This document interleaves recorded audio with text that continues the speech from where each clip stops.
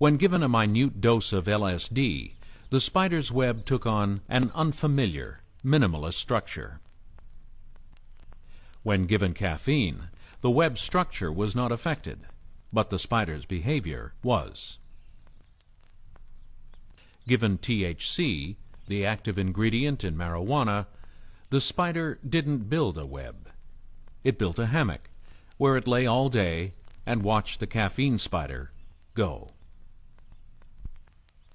When given alcohol, the spider built a web, found a mate, and raised over 100 young.